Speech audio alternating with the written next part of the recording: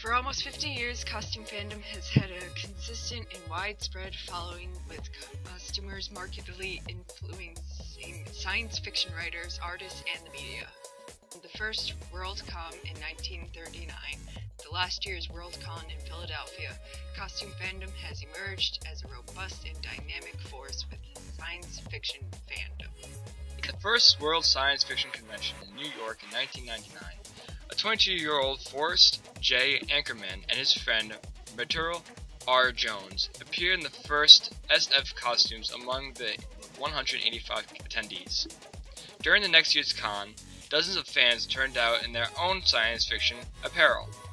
Now, over a half a century later, costume fandom has come to represent a large segment of the hardcore genre audience. For many years, fan costuming was confined to science fiction and fantasy conventions, mostly in North America. Then Nav Takashi from Studio Heart coined the term cosplay as a contraction of the English language words costume play.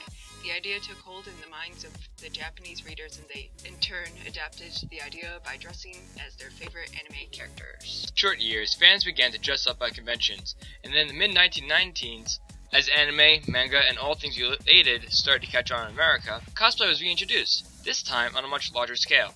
This has led many North American cosplayers to being totally unaware of their hobby's history, believing it was invented in Japan. What was your first cosplay experience like? It was like 5 years ago, and I went to Toricon, and it was pretty fun. Technically, this would be my first cosplay. I'm cosplaying as Hiccup.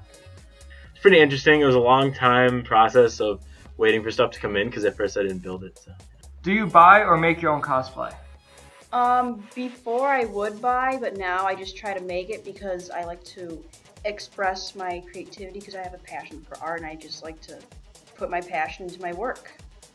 I bought my cosplay. I went to a number of thrift stores to purchase the components. Oh, that's a good one. This year I made it out of sheer willpower and money that I somehow had. So what drew you to cosplay? I always liked cartoons and anime, so I thought one day, oh, maybe I could be that character and have fun. Mostly my friends. I was introduced to cosplay way back at my first college. Oh yeah. Anyway, I think it's cool. What I would do is I just want to be someone different. Like, you know, everyone wants to go as a costume for Halloween, that kind of thing. What do you consider when choosing who you want to cosplay? Well, I like being characters that are easy to put together, nothing too difficult, so I can save money and make better time management. I mostly stick with characters that look as close to me as possible. I consider them if they're slightly off color, such as myself, and I try really hard to look like them. What are your thoughts on convention cosplaying versus public cosplay?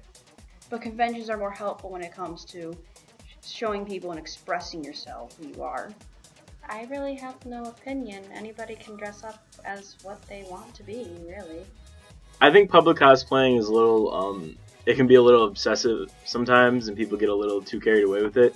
I don't find it as a bad thing, but it kind of gives other cosplayers like a really interesting look on how people see us, I guess, because they take it the wrong way when like normal people will see us, I guess.